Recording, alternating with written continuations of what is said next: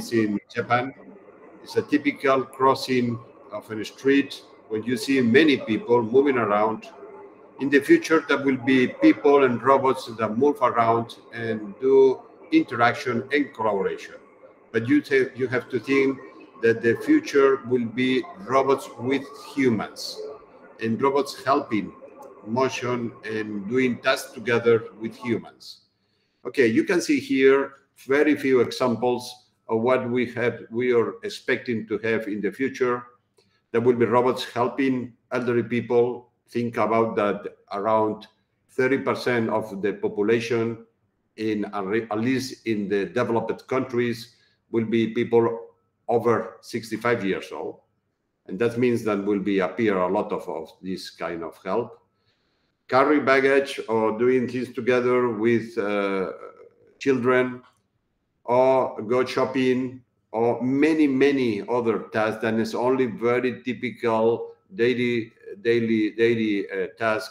But in the future, robots and humans will work together.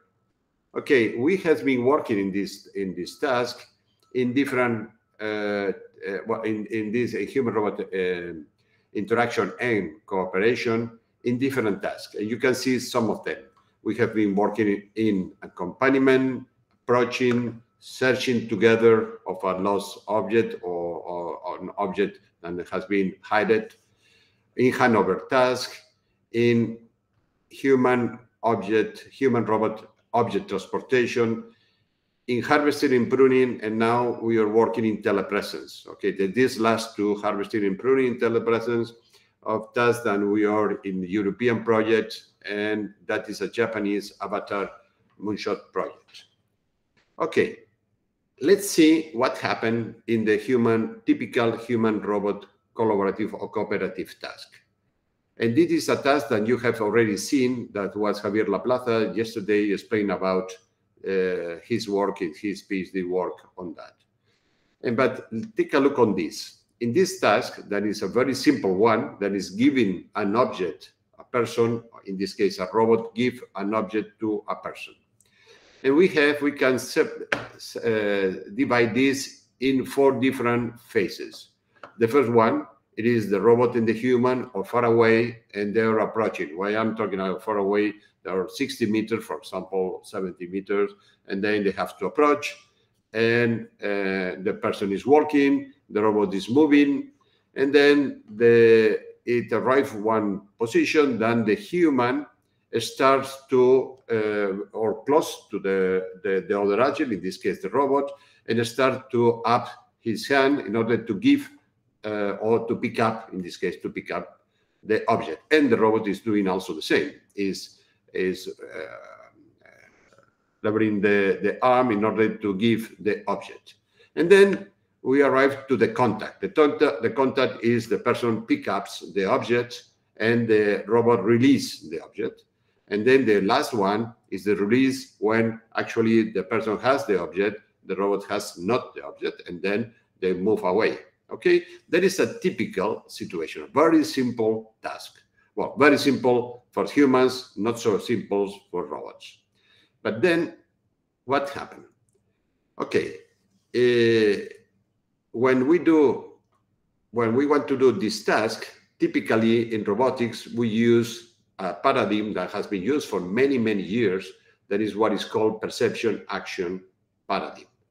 The perception-action means that the robot perceives what is around and act. But what happens when we do collaborative task? Then in this case, 3 different situations can happen. Okay, the first one is the human and robot follows a collaborative task. That means both wants to do this operation of the robot is going to give an object and the human is going to pick up the object. Okay, that is the typical one that we're looking for. However, what happened, and typically happen with humans when we do this kind of task together, humans, human or robot for a short period of time doesn't follow a collaborative task. Why? Because, for example, the human, someone has called, and then before he's going to approach and pick up the object, then he tries to pick up the phone, the mobile phone, and then is not doing the collaborative task. There is a typical situation. Then could be another is the person ups the hand in order to touch the nose or whatever, typically before is completing the task. And, or for example, also can happen that the human or the robot decides not to follow that collaborative task. Okay, these situations are typically in a human-robot collaborative task. And it happens many, many times. For example, let's see another example. Typically, there is two children are playing with a ball. And one is going to send the ball to the other. Okay, that is typically something that is going to be happen, but one of the child decides not to give or throw the ball and maintains the ball itself. And then what is going to do the other child? What is going to do? Is going to try to stop and not do anything.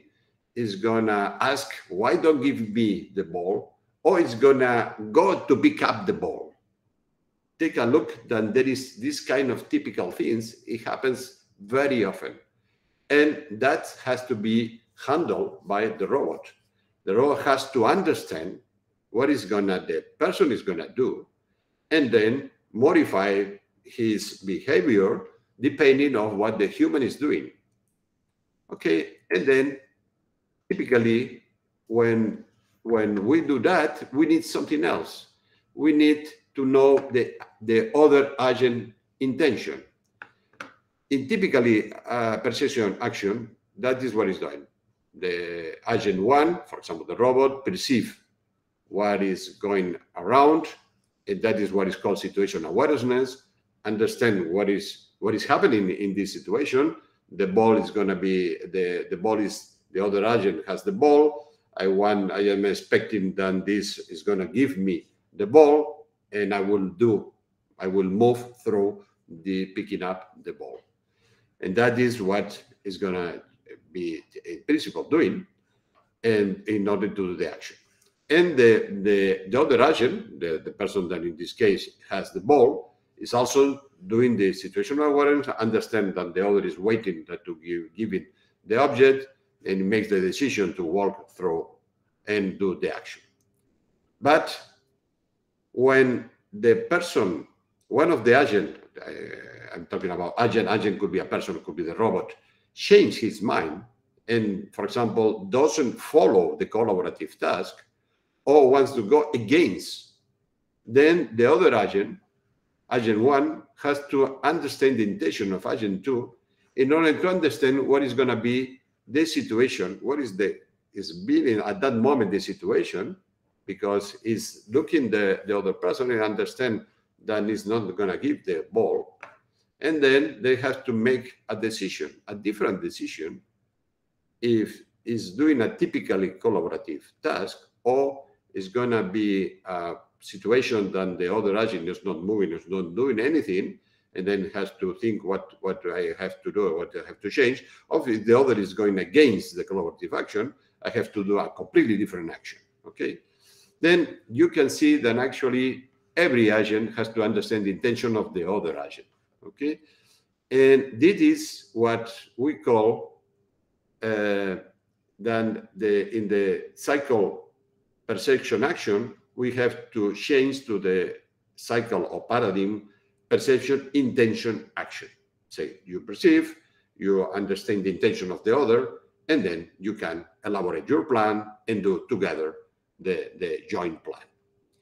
Okay, for example, intention, how we get the intention of the human.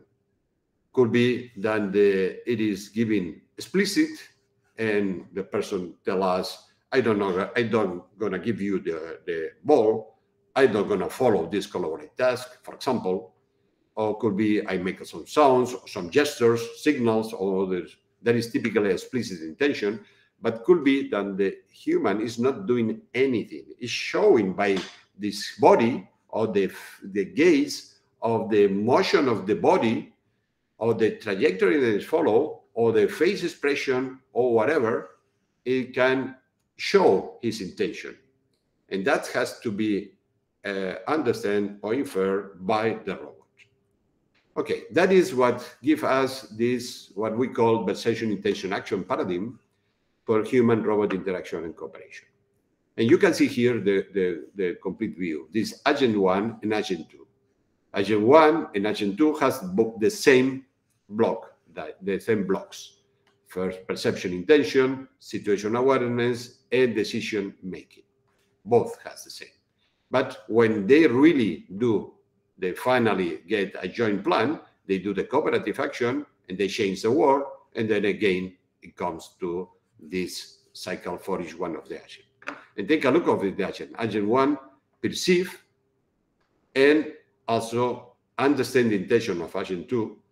And these two is used to understand our current situation and also propagate in the future what is going to happen. For example, in the motion of the handover task, when the robot then has the object is moving the hand toward the human, it takes a look of the skeleton of the human and see how the person is moving the arm in order to approach to pick up the object. That is the future situation projection.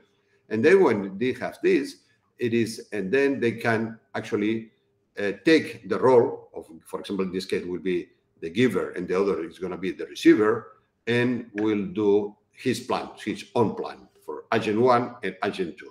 But once they have the orange, they have to agree with that, or otherwise they have to negotiate the plan. And that is done in real time.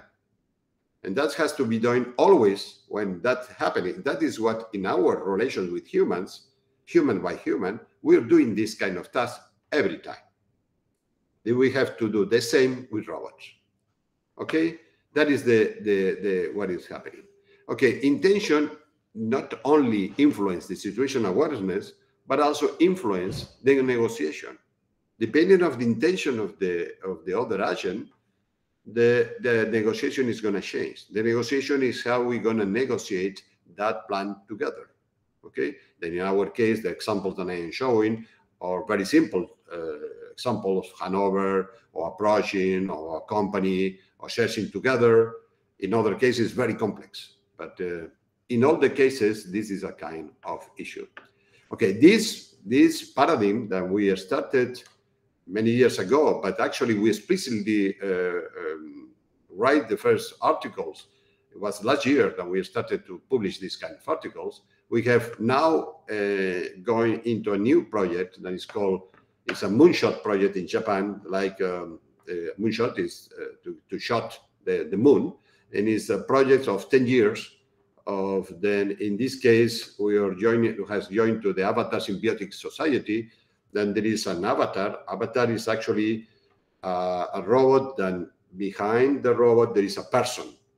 You have seen probably the film of Avatars when there is a person that put in a bed or with sensor eyes, and they can move an avatar outside in another world.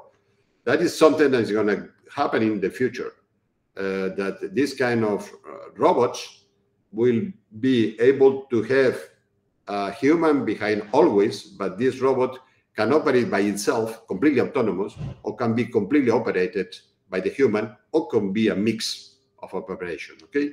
But we are going to incorporate this kind of intention to this kind of robot avatars.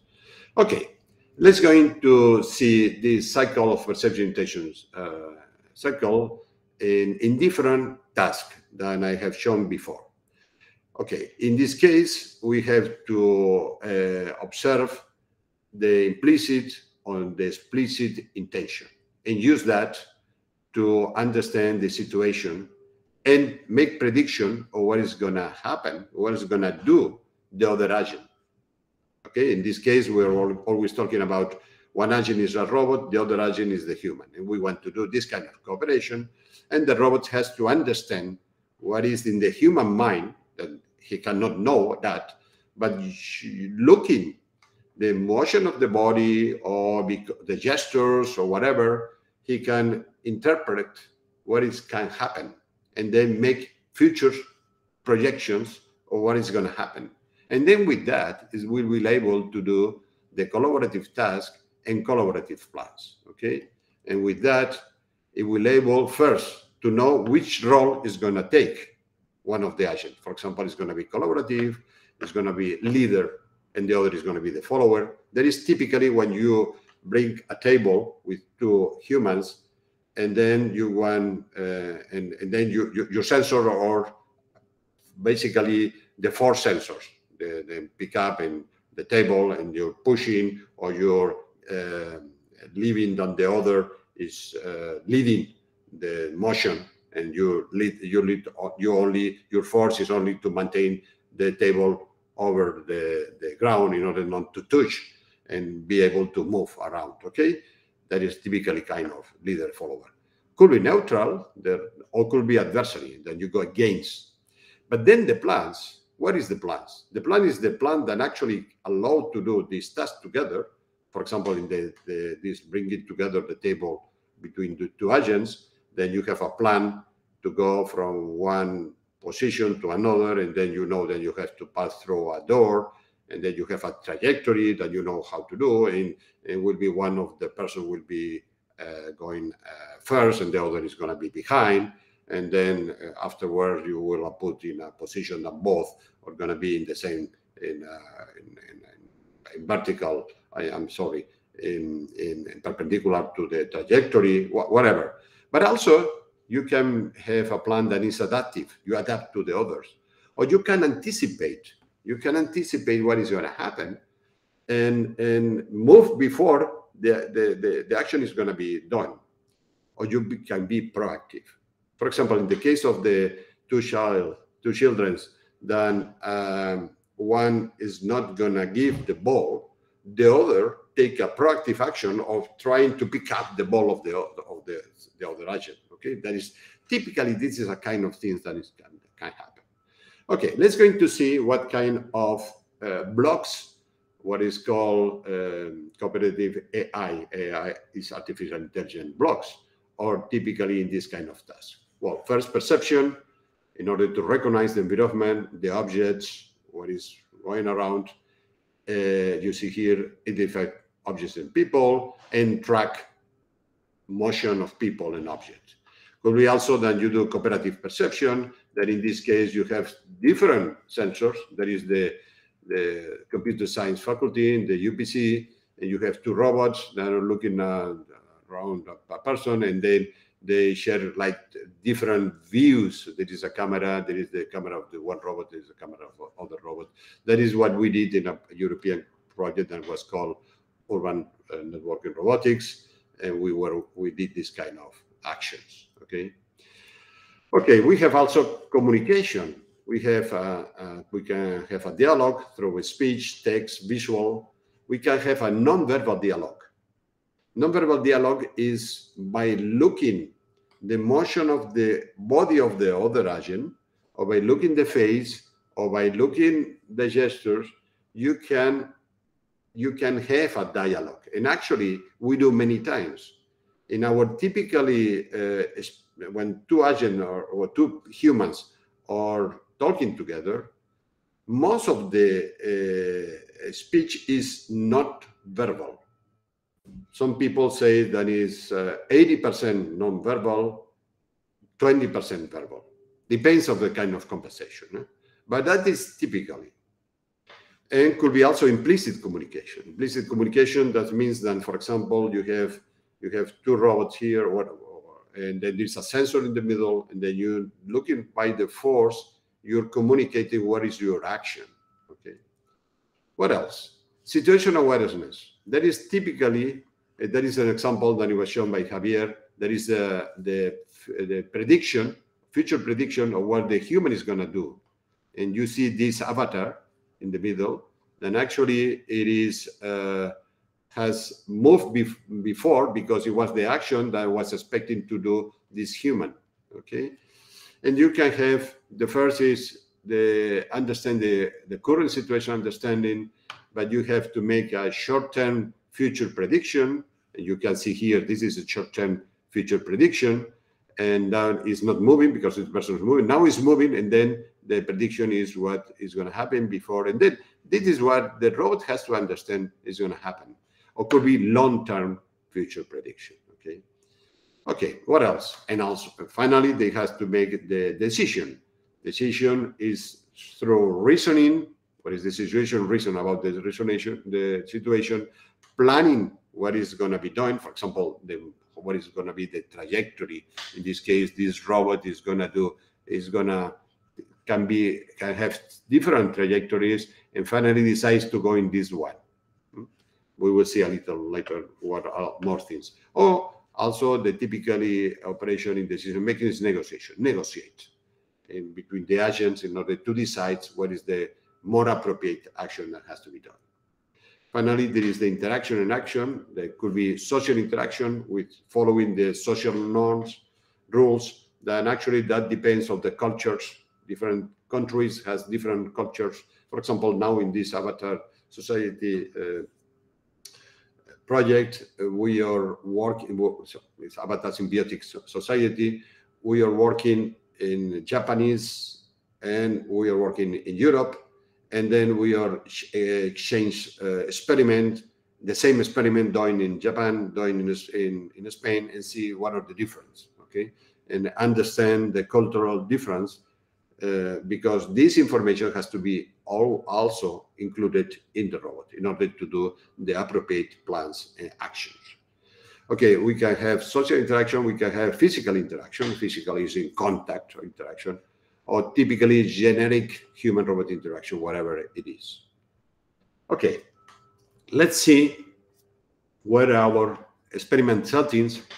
And we have here in the UPC a large experimental setting that is a short area, well, a short area in the campus north of the UPC in Barcelona, where here is the computer science faculty. And in this area, we have put cameras, we have put a special Wi-Fi, and we do many of our experiments here. That is like a small urban area. Then we can realize what is what's happening when the people is moving, when the road we want to approach, when we are looking for something new, etc. And you can see here, there is our vintage robot that was Stevie and Davo, that we did a lot of experiments. You will see probably these ones. You can see the maps here. We can know where we are localizing always the robot. We are trying to localize the humans, and then we do this kind of tasks together. Okay, for example, in the TV, and Davo, there are a couple of robots that have this kind of sensor, GPS, stereo camera, tactile, vertical leader, horizontal. Now all these leader has only 3D leader. Before it was 2D leaders, and we have also the encoder for navigation. And now the new robot that we have, this IVO, that has also force and torque, and has other sensors included in this robot.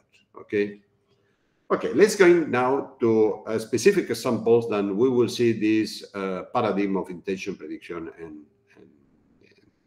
and action. In this case, also anticipation. And there is an accompaniment and approaching task. And you can see here, there is a robot that has to accompany one or two people, and it has to reach one goal. This is the goal that they both has to reach. Altogether has to reach this goal, but could be that in the middle there are humans that traverse the trajectory, and they have to change the trajectory to go. And then this robot has to take in account that has always to accompany these two persons, or one person or two persons.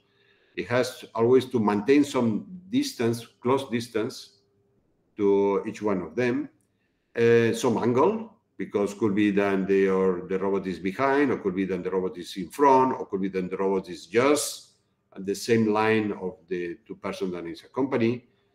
And also they have to try to reach the goal, but could be that the person, one of two, is tries to go in another direction. And then what it has to do the robot?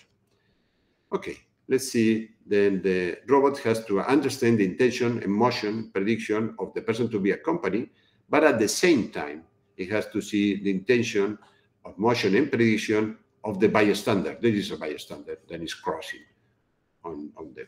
And then with that, has to compute which is which are the different trajectory that has to follow, and select one of these. For example, that could be that this is the selection, because this selection means then when it's moving here, this person is moving in this, and then it will be able to pass without colliding with this person. Okay. Okay, then you see that in this case, the robot has to adapt his motion plan, and taking into account that he has to adapt, but also has to maintain the distance and the angle with the one or two persons that are accompanying, and has also to anticipate the motion of the bystanders, one or several bystanders. Okay. And then what happened? What we have? We have in that block, we have the robot agent with the robot sensors, and this has to understand the inputs of the human agent and understand the implicit intention or the explicit intention, and also from the pedestrian also to have the implicit or explicit intention of them, and then from this one give this information in order that the block of situation awareness understand what is the situation that we are at that moment, and also make the future situation prediction. And for this, for example, we're doing many things. You will see the plan that we are doing, but we use one formulation that is called social force model. That for us is easy to use and easy to understand for the humans. And in this case, this formulation that you will see later on use like forces in order to compute the force that has to apply to the robot. That is the force in this case is the acceleration that has to do the robot, or the velocity, the angular and linear velocity that has to take the robot, but is computed through the force that is the force of attraction to the goal and the forces of repulsion. You will see that later, okay? And there are different kind of forces, and with that we will be able to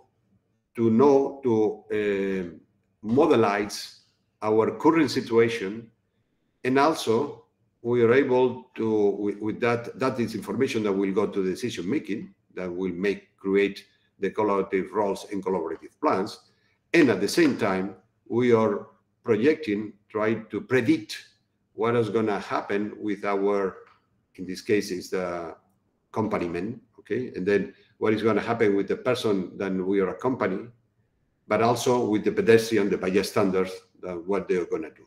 And with all of them, we are able to, we are able to understand the human intention, the situation prediction, and from this create our plan. That could be the plan to follow, or could be an anticipative plan or an adaptive plan, and finally that will be the actions that will be that has to do the robot. In our case, the robot is only to give these accelerations, pass to velocities, and actually is to give what is going to be the next angular velocity and linear velocity. They actually are the inputs of the robotic platform. And you can see here an example. There is two persons that are accompanied by the robot, and here is one robot that is approaching the person and try to a situation that can start to talk with them. Okay. In order to do this, I will very briefly explain what is our human-aware navigation. Human-aware navigation means that the robot takes into account the person in order to avoid to bother them and try to reach the goal without taking always the action itself. For example, reducing the velocity changes the trajectory, or changes the speed, in order to then reduce the bothering of the other people, but finally gets his goal, that is to arrive to the appropriate place. Okay, in this case, you can see here the human motion prediction. The robot has to do the human motion prediction of the pedestrian and also of the people that has to accompany, and then create finally the trajectory that has to follow. And for that, we use this kind of social force model that I repeat is a superposition of forces. That is the final force that is going to be applied to the robot. That is the attraction to the goal. This is the destination where the robot has to go. And that are the forces that imply repulsion. for example, an obstacle is going to repulse the robot outside, or a person that is approaching is going to repulse the robot itself. And in this case, for example, the steering force, that is the force to the goal, it is computed by the velocity of the expected velocity with respect to the real velocity of the robot, and that is the attractor force.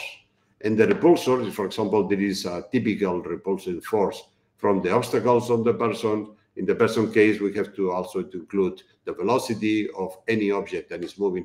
We have to include the velocity. There is more complex force. But finally, there is the final force that you have.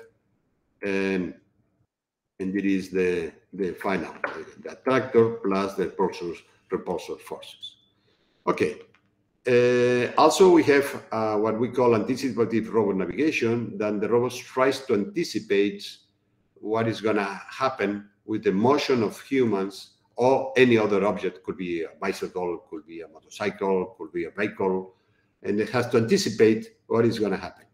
And in this case, what we did is to use something like a tornado. You know, that tornado has in the basement has a not very large circle, and then it's going increasing when you go up. Okay, that is what we do for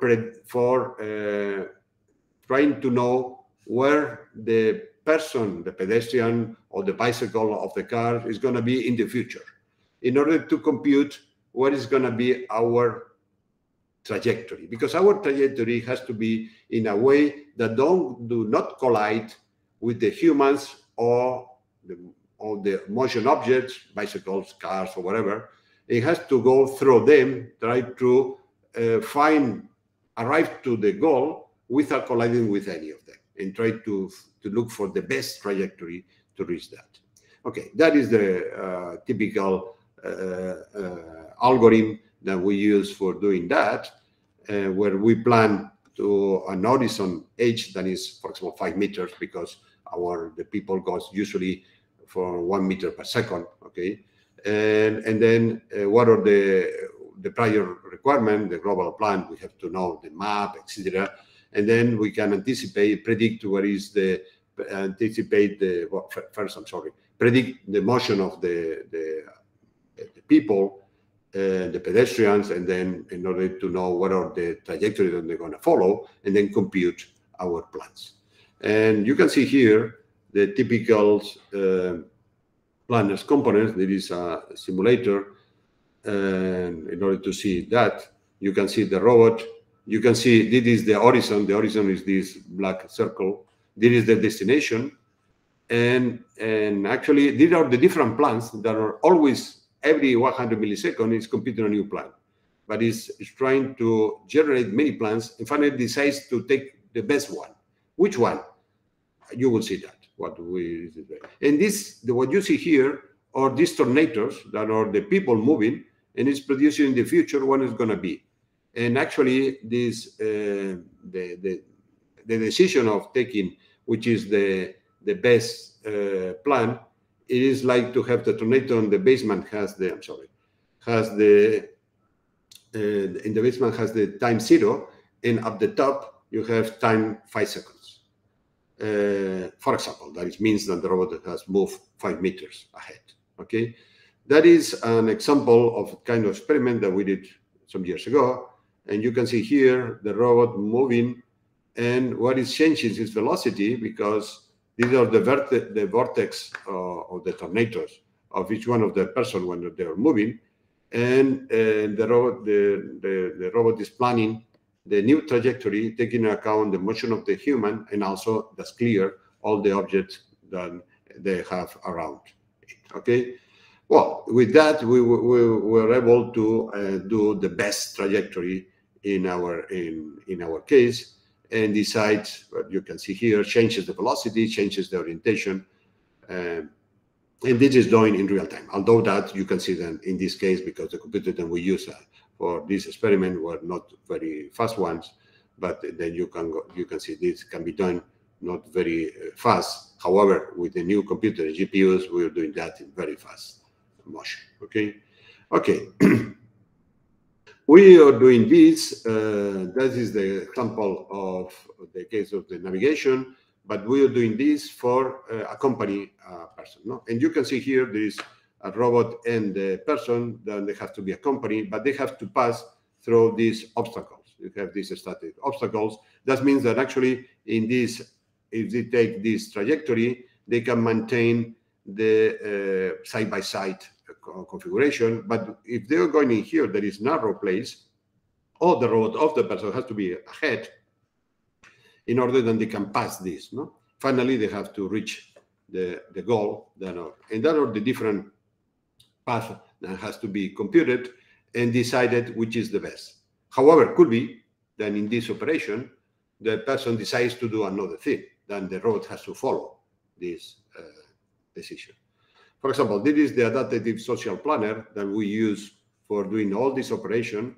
And here we predict what is the future of the destination of all the agents and or pedestrian, whatever. And then the extended social force model that we have, we predict what is the future path, not only of the pedestrian, but also the person that has to be accompanied. And at the same time, we are localizing the robot itself. And we do this planning robot behavior. Then in this case, we use RRT as a typical planner because it's very fast.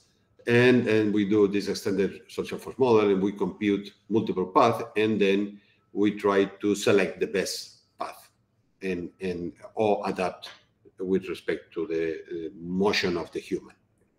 And these are the different aspects. And the planner has, for all of the paths that can be done, then we compute in each one of them, which is the force that has to do the robot. And then from all of them, using different multi-cost function with different cost functions, then computes how much does it cost to move in this, taking this trajectory, or what is the possibility of collision or whatever.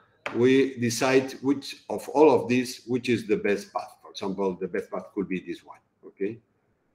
Okay. And you can see here the example of for one person, and there are the different forces, and you can see here the example and these tornadoes, and we are computing all of them. You can see here in this case a company, the robot is a drone, then it's a company, a person. Then in this case, instead of computing that directly, we have learn with a neural net using these forces, and what are the resultant observations, and also what is the human prediction, position prediction. And with that, we are able, and did this in simulation, and you can see how the robot changes depending on the obstacles, its position in order to pass. And in real life, you can see here, moving the person and the robot, and there's an obstacle, and the robot tries to maintain some distance to the person and do the accompaniment. Okay, in case of two persons, we have something similar, and you can see here very shortly. Look, take a look on this. This is accompanying one person. Take a look what happened here. This person does that, and the robot, okay, maintains, doesn't bother, and it continues with the position, okay, with the motion of that. Okay, now let's go to see that for handover operation. Actually, you was Javier Laplaza show yesterday about it. I'm gonna only show that actually here there is again, we have the robot has to understand the intention and motion prediction of the 3D skeleton, and do anticipate or adapt or follow the pre-established plan. And actually, it's something similar as before. Then we have the human agent. The robot has to understand the implicit intention or the explicit intention. And you can see here that implicit intention is directly obtained through this robot sensor, but the explicit one goes directly to the collaborative plan. Doesn't follow this track, but directly go to the collaborative plan. That is dependent of the kind of action that are doing. And you can see this is, you saw that already. and I don't gonna repeat that, and you have seen already. We did also the same for object transportation, and in this case, instead of being a distance, there is a bar.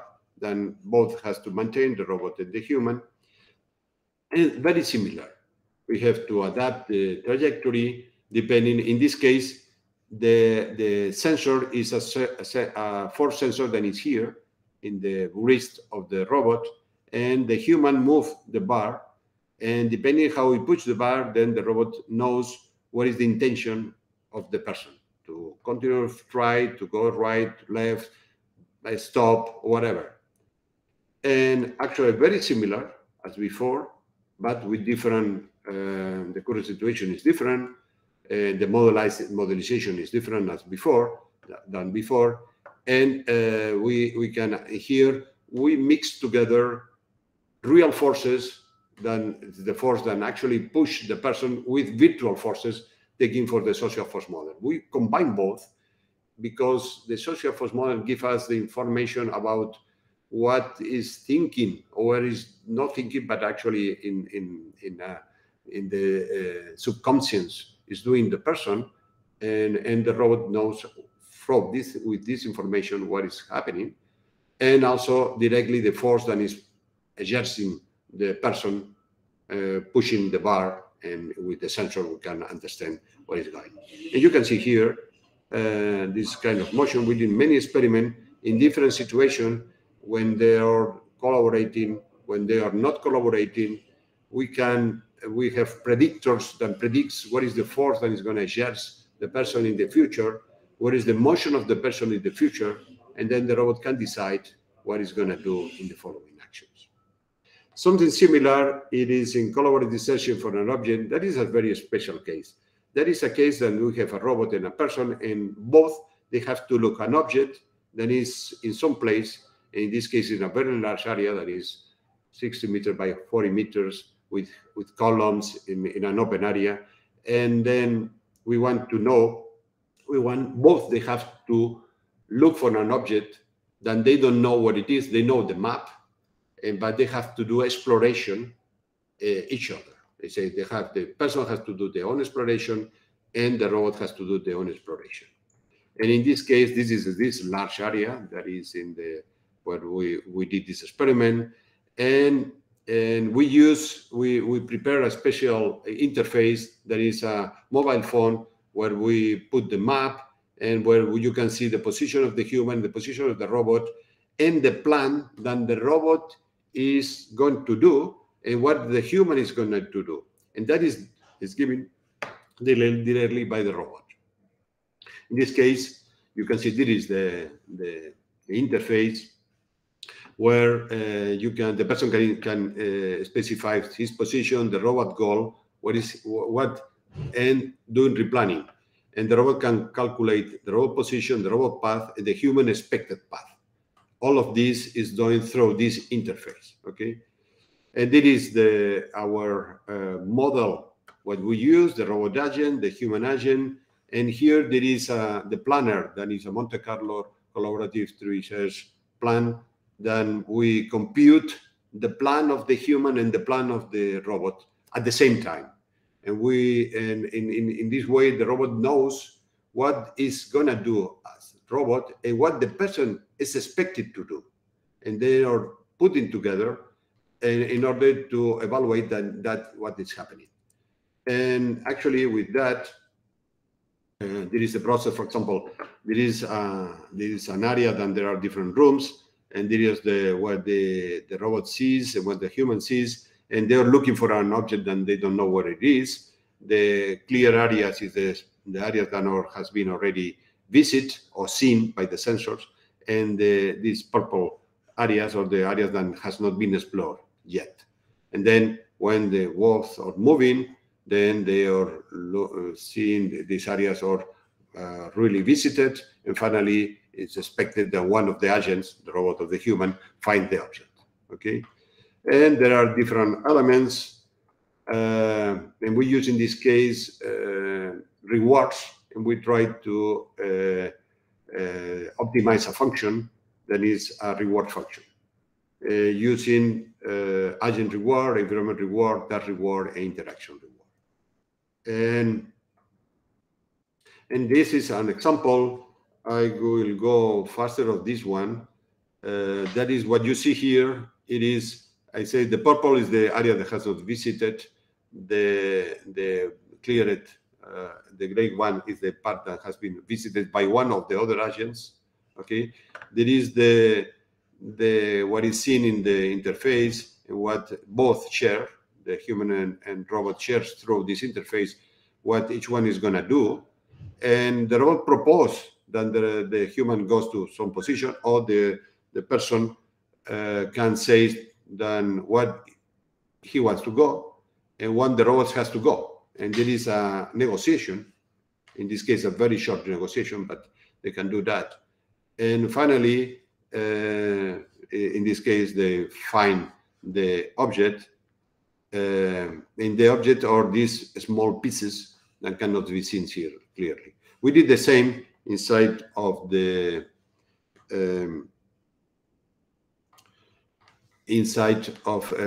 Faculty of Mathematics. We did exactly the same experiments, and in order to find an object, and you can see the robot and the human. This is the human that is doing it.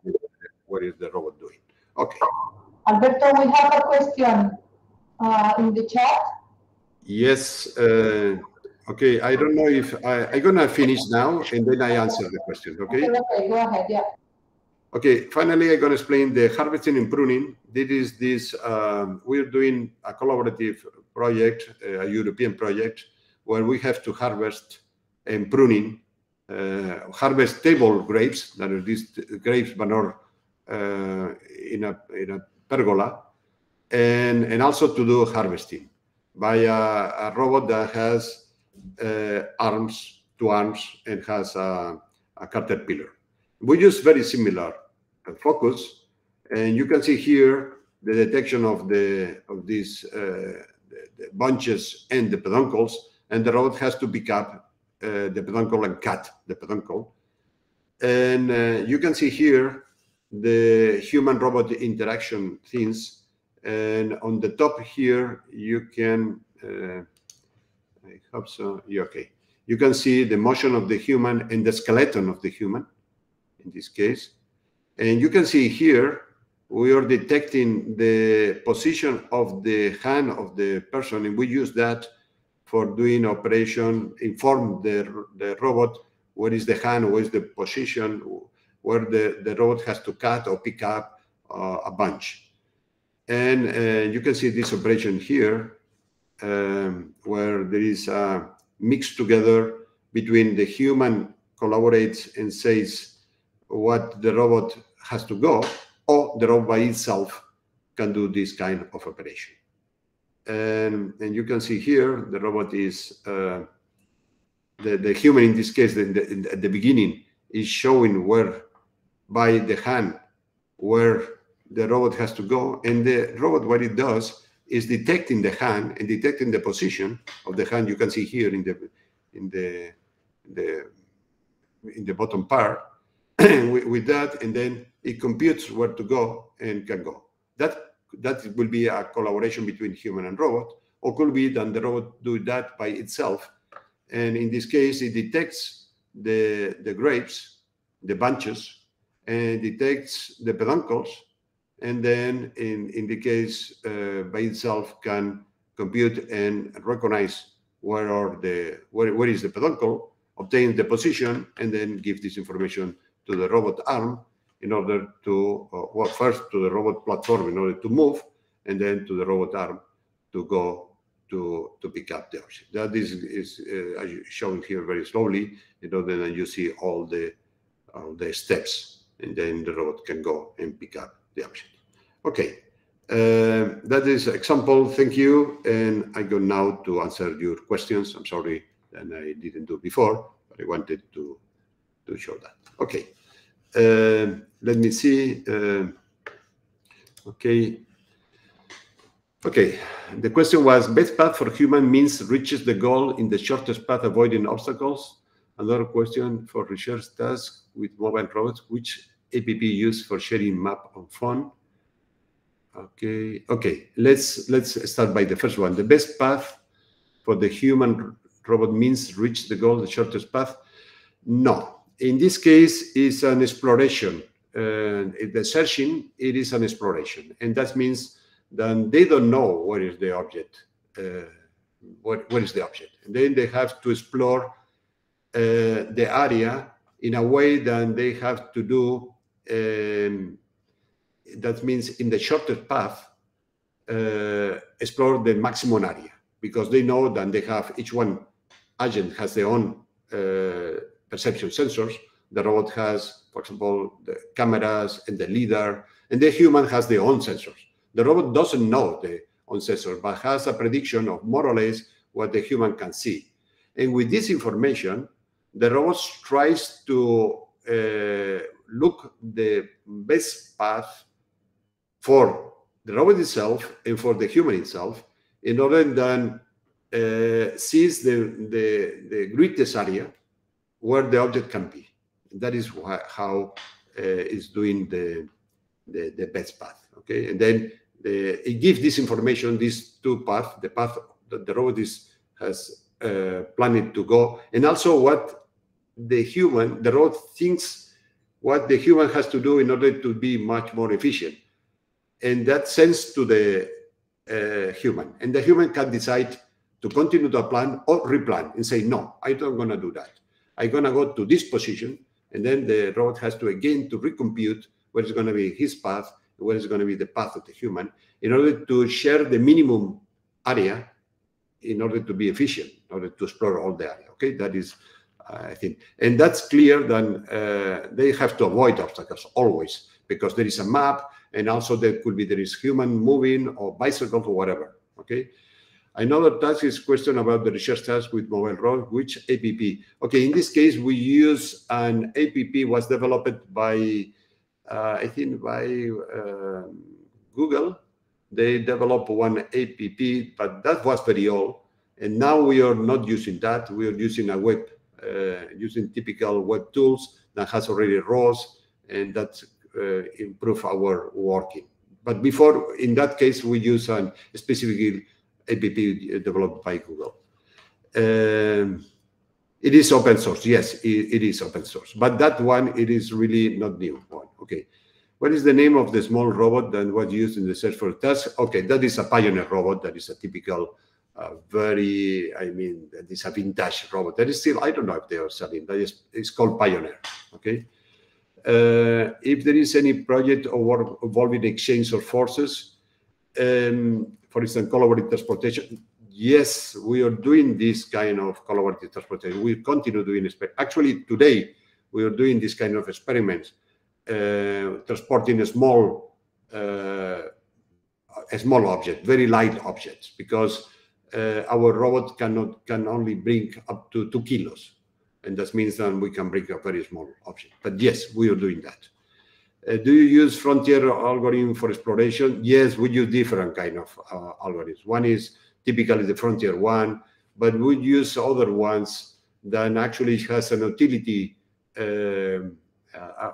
function that it tries to, because this is a collaborative, you have to try to not repeat the same area, okay? Why we use force sensing model in nature apart from the other model? Because we want to know what is the person wants to do. I say in this case there is a bar, and the person wants using these forces can decide to change the trajectory and go against the robot or modify what the robot has decided to go. Because the robot is planning, is doing his own plan, and the human is doing his own plan. And then both, they have to reach one specific goal, but they can have contradictory plans. And then that is done using this bar and this force that is sensing through the bar. Mobile use, it says, is a, yes, it's a bit, Monica, okay. Also, if there is any prediction intention model that takes physical force into consideration, yes, we have several papers on that. We have already published some, and in the next, I think it's going to be in Roman. Now in August, we're going to present another new prediction intention model using well, different. We use a neural net in order to predict what is the force that is going to do the human. And not only that, also we predict the trajectory that is going to happen using that force. Okay. When designing this robot, do you study other aspects such as how will then affect the job market? Yes, we have doing also this kind of works. Okay, Anna Puchpei, that is in the local organizer, she's working on this kind of works of the trying to see what is going to be the change of the jobs when we introduce robots in our typically task. And that is something that is going to change, not only is going to create new jobs. Typically, a teleoperator, in the avatar case, the teleoperator is going to be a human. Then is going to probably take the manage, could be no one robot, several robots at the same time. And that is going to be a typical operation of a human. But also many of the tasks that is doing at present with humans are going to be done with robots and humans, and they have going to change the jobs, and they have to acquire new abilities. And we have already several papers on that. And for example, in NARSO, we published two papers on this, talking about these issues of what is going to change the job market when it's going to happen that. Okay, I think I am on time, and I don't know if you have any other. Yes, Alberto, you don't have, I don't know if you have any other question. Okay. Okay, anyway, thank you very much for your attention, and then please enjoy the next Anais is going to present his own work.